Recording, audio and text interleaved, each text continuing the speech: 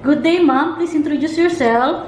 Good day, ma'am and sir. My name is Jessiebel Lacangan, 30 years old, married, and I don't have kids yet. I am college level. I had experience here in the Philippines as a housemaid for 3 years. Started on January 10, 2012 until January 15, 2015. It's finished contract. Tell me about your responsibilities in your previous job. My duties and responsibilities is taking care of 2 kids, boy and girl, 6 years old and 7 years old, wash their clothes and ironing, and I'll do household works.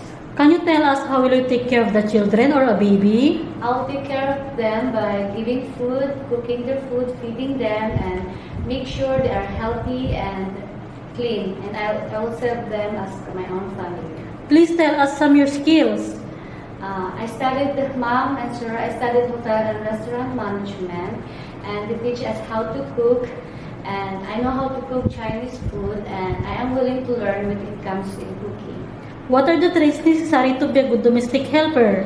Mom and sir, it's necessary to be a hardworking person, do multitasking, honest, fast learner, and take care of baby as their own, and can work minimum supervision. Anything else you want to tell for your future employer? Can you tell them now? Sir and mom, I will promise that I will finish my 2 years contract. Thank you and God bless.